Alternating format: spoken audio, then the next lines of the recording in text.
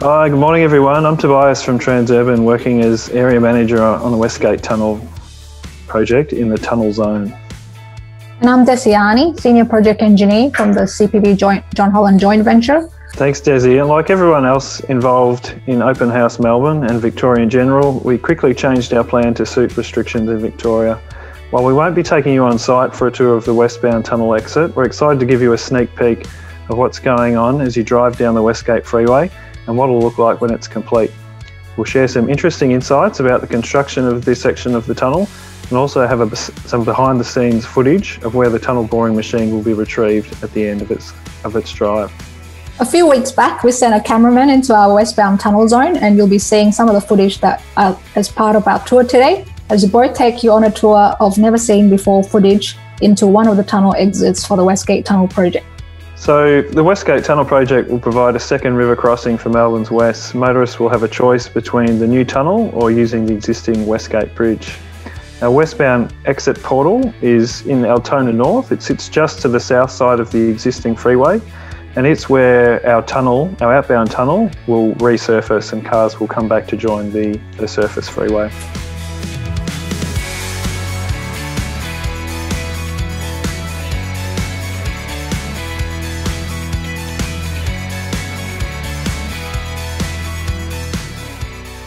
The CPB John Holland Joint Venture started construction at the Westbound portal in 2018 with clearing and preparation work for the site before we started excavation in November 2018.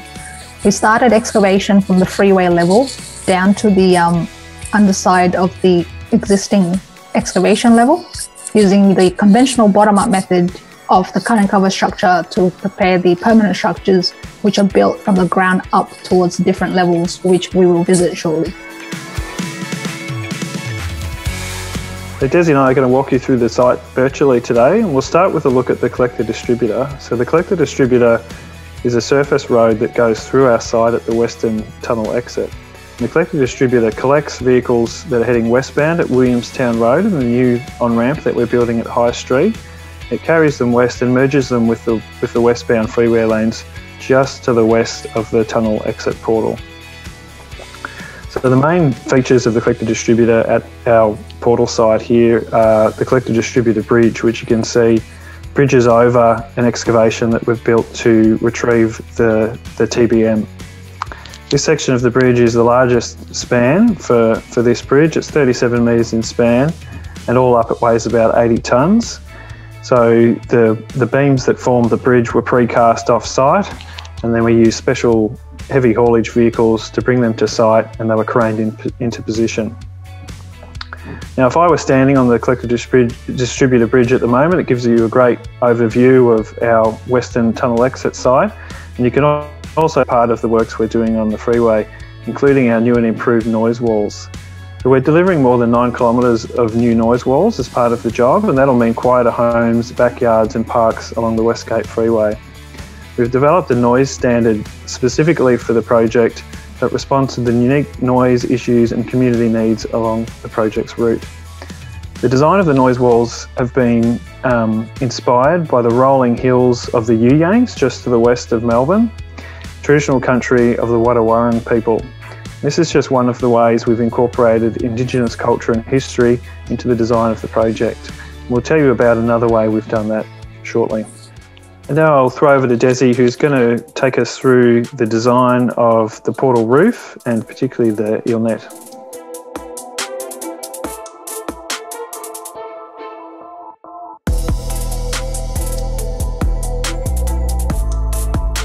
Okay guys, now we are up on the roof level of the tunnel structure, where the great views we can be seeing to the Melbourne. We have currently reached this level recently.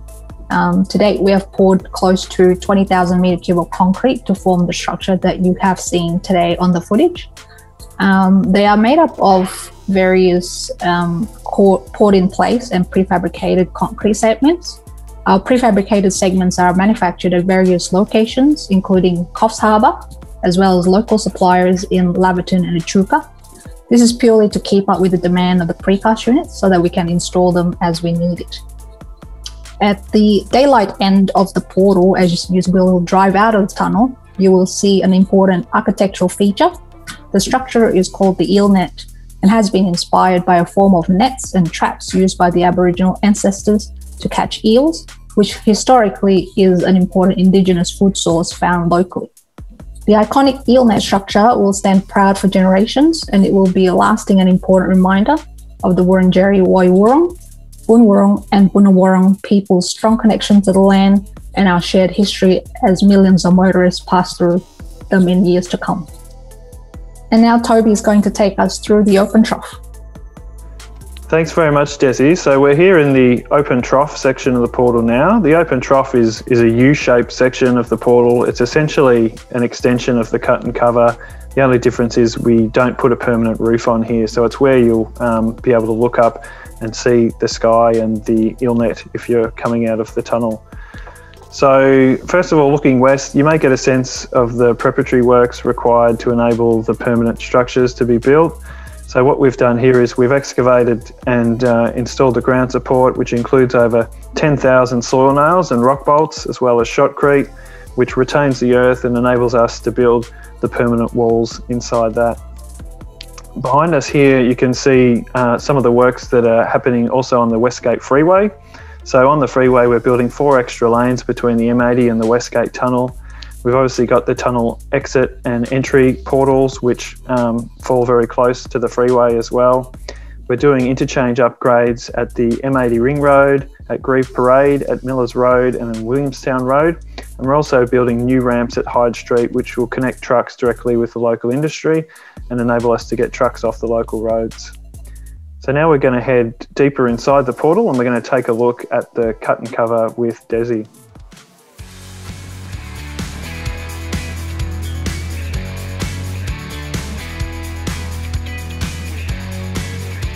Thanks, Toby. We're now underneath the cut and cover portal at the moment. The cut and cover structure really forms in 3 levels. At the deepest end of the portal, where we will dismantle and retrieve the TBM after it is completed its tunneling operations. The main carriageway you see as we are walking through the tunnel, this is where you will drive out of the tunnel towards the daylight, and it is called the road level. Above the road levels, we have 2 additional levels specifically designed for the ventilation of the entire tunnel drive. The ventilation outlet and separate smoke extraction units will be housed under the ventilation building. The building itself will sit above the roof level is approximately 45-metre high vent outlet, and it will sit adjacent to the eel net structure and will be architecturally complemented to suit. At the moment, above us, there are over 400 precast unit segments that we have already installed to complete the different levels of the portal. To accommodate the site arrangements, we have set up a 350-ton crawler crane plus a 200-ton super lift, which makes up about 600 tonne of crane each to install these units, as you may have seen it as you travel past on the Westgate Freeway over the last few months. Desi, I love those big circular voids in the roof at the moment. So they're where the fans will eventually sit. Unfortunately, we have to fill those with ventilation fans, but at the moment they remind me of the Pantheon in Rome with that big circle void in the roof and the light coming through. And now Toby will take you through the TBM breakthrough and retrieval area.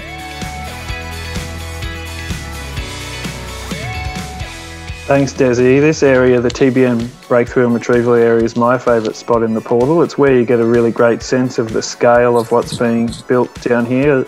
So the excavation level is more than 30 metres below the freeway above. And it has to be that deep because our TBMs are quite huge, they're 15.6 metres diameter.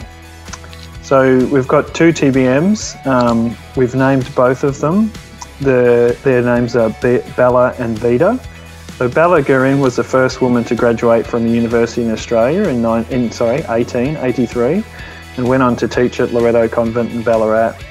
And the second TBM, Vida, is named after Vida Goldstein. She was a groundbreaking campaigner for women's rights, establishing the right for females to vote and stand for election. So we've got 2 TBMs. Both of them are launched from our northern portal, which is up near the Maribyrnong River. The longer drive is the outbound drive, which is the one that we'll or the westbound drive is the one that will break through here. So the TBMs, they excavate, they line the tunnels at the same time, and they're like an underground factory really. Both TBMs will operate 24 hours a day, 7 days a week, and the machines will dig at an average rate of about 9 metres a day. The longer tunnel, this one, the outbound tunnel, will take around 16 months to bore. Connecting to the TBM tunnels at each end is about 600 metres of cut and cover tunnel, which will transition from underground back up to the surface. So the TBMs incorporate a conveyor system which runs behind them, and the conveyor system transport the excavated material from the TBM up to the northern portal and then over Somerville Road to our tunnelling hub, which is on the corner of Somerville Road and Whitehall Street. From that point, it'll be loaded into trucks and trucked to a disposal site. At the end of its journey, the TBM will break through the head wall, which you can see here. It'll push itself out into the portal, and then it will be dismantled and taken out, craned out in pieces, and hopefully trucked off somewhere to live and bore another day on another project.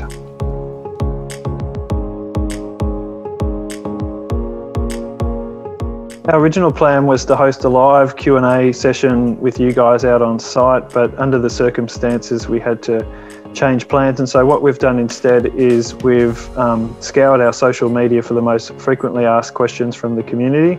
We've also gone back and had a look at all the questions that we get at our community pop-up events, and we're going to answer some of those for you now, and hopefully they help with some answers to some of the burning questions you may have.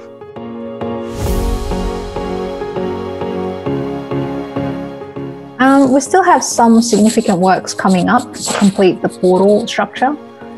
This includes the construction of the permanent structure after the TBM breaks through, construction of the substation and the ventilation building above the roof level. We also need to install the ventilation system, the big fans that are missing from those circular voids, the installation of the eel-net cladding, and the architectural features of the road carriageways to form the exit from the tunnel.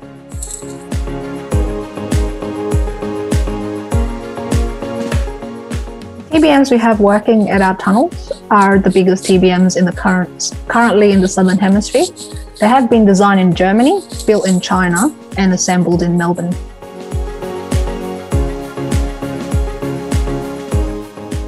The tunnels are something I'm really passionate about because they enable us to improve infrastructure with, whilst also limiting the impacts to the community. So the tunnel allows a freeway connection to be built in an established commercial area or residential or industrial area with far fewer impacts and many benefits, like moving traffic away from homes, reducing traffic noise, and reducing trucks on local street. But when we're building tunnels, there'll be minimal disruption as the works happen below ground and support urban development opportunities by protecting land on the surface.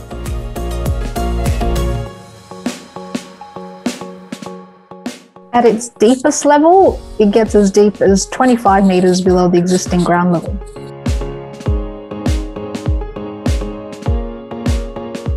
We have round-the-clock operations, a crew of approximately 30 workers to man each shift around the clock working various roles. They have received specialised training, including working in a hyperbaric chamber, so that the crews can actually work under a pressurised condition when the specialised activity needs to take place at the cutter head.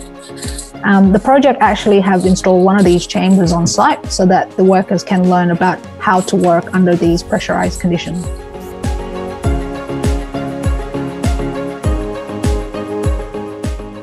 The biggest TBM in the Southern Hemisphere takes approximately 3 months to disassemble and retrieve from the breakthrough position.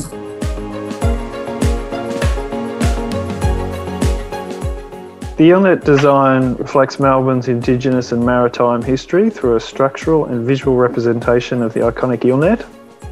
So the net will be made up of some highly durable laminated timber, and it's modelled to metaphorically capture motorists as they enter the tunnel and release them as they exit. Those shadow patterns created by the portal structure also a modern expression of Aboriginal cross markings. So as part of the process, we consulted with Victorian Indigenous people during the development of the design for the Westgate Tunnel and undertook a detailed consultation with traditional owners to ensure the approach was culturally authentic and sensitive and appropriate.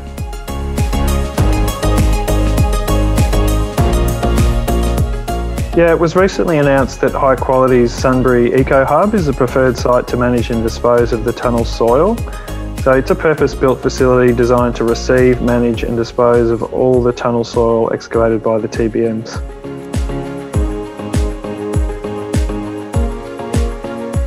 So the tunnel spoil will be tested, removed and transported and managed and disposed in a manner that minimises any risks to human health and the environment in accordance with the EPA regulations. So High Quality's facility will be purpose-built, so it's an existing facility, but its expansion is purpose-built to specifically manage low levels of PFAS detected in the tunnel soil, and it will meet the strict conditions imposed by the EPA to ensure all environmental risks are addressed and the community is protected at the end of the day.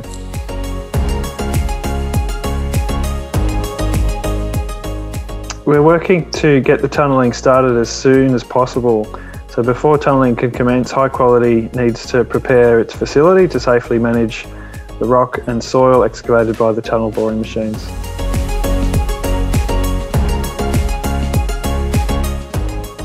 Thousands of people have been working around the clock, and we're making excellent progress as we widen the Westgate Freeway from 8 to 12 lanes and build the city connections, part of the job. But in terms of starting and finishing the tunnel, we need to get High Quality's site expanded in order so that we can start the TBMs. Thanks everyone for joining us out on site virtually on the Westgate Tunnel project. It's great to have been able to virtually show you around and give you a bit of a behind the scenes of one of our great sites at the tunnel exit portal. Thanks guys for joining us today on this session. We hope you enjoy the footage that we have shown you today, and we are excited to see you out on site again at a later date. Stay safe everyone. Thanks guys. See you next time.